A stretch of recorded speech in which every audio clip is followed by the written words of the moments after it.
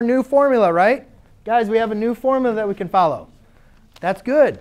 So automatically I know if I want to find the antiderivative. Now the antiderivative of capital F prime is just going to be capital F. Yes? Now this constant, this is like a. So that doesn't really change, right? That just kind of remains. That a really remains the same there. So I'm going to have that 2/3 times 1 over n, which is 4/7, plus 1 times x to the 4/7 plus 1.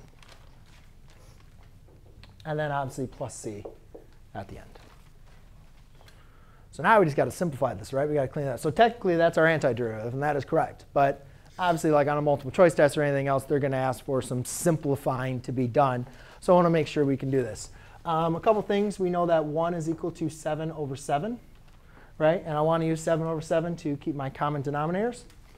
So let's kind of do some math here. So f of x equals 2/3 times 1 over, let's see, that could be 11/7 times x to the 11/7.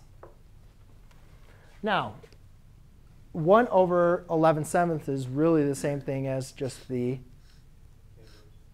reciprocal. Just be careful with the inverse use of that. It is the multiplicative inverse, but a lot of times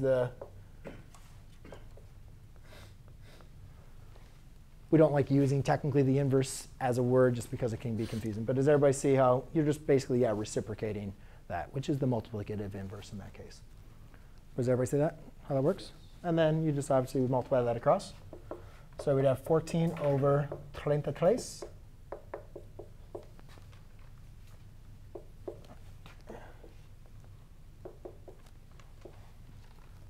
And there is our antiderivative.